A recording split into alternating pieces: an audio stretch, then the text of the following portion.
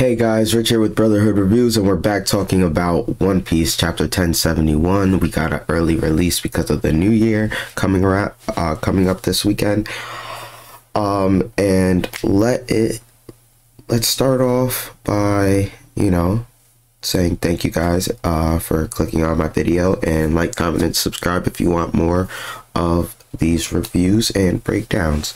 I also do anime, TV, and movie content as well on this channel, so I don't only do One Piece content, so definitely check it out. Now, let's start off with the breakdown.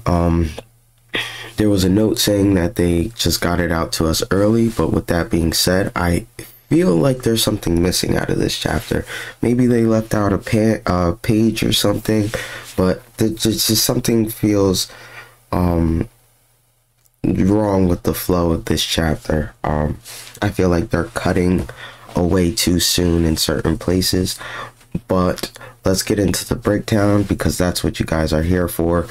And let's start off what happens. We figure out where Kuma ends up landing, and he ends up landing right in front of the gates of the Holy Land, and everybody starts panicking and freaking out. And then an announcement comes over the loudspeaker announcing that everybody to evacuate and to stay as far away from him as possible. He is dangerous, and they do not know his new programmings if he does have any. Bartholomew Kuma is just laying there once he appears, and this is probably my biggest disappointment because I could have sworn he was going to go to Egghead and help out the Straw Hats for some reason, but this is still an interesting change to where he actually is. Now we cut from there to the Straw Hats, and Lucci and the rest of the CP0 pretty much are disregarding the Navy's orders, and they have some issues with the barrier, so they end up being able to get onto the laboratory. So with that being said, Lucci is like, all right, yeah, we have no choice but to try and stop him now, and we can't wait. And Lucci says he can't accept Luffy as an emperor even after getting knocked out like that. But they send the giraffe dude to pretty much go destroy the ship, and then he ends up clashing with Zoro because Zoro's like, who's waking me from my sleep? And the other thing is, Brook is still on the boat. Brook decided to stay back as well, so we still have him just in case somebody tries to jump in, because we ain't having that. And even though Zoro doesn't matter, but he does look panicked fighting Zoro, the draft dude. He doesn't seem like he seems like he's stronger, but he realizes that Zoro is most likely on another level, which, you know what I mean, especially if we get another Ashura, but I doubt that he's gonna pull out an Ashura on CP0. Now from CP0 we cut to what's happening like in the lab, and Vegapunk's talking to the rest of the Vegapunks, and they're pretty much almost done getting their stuff together. Lilith wants to stay and fight, but Vegapunk's like, yeah, no, like, don't be ridiculous, we gotta get out of here. So they end up getting that together, and then Bonnie turns around and is trying to destroy Vegapunk, and it's like, yo, grow up.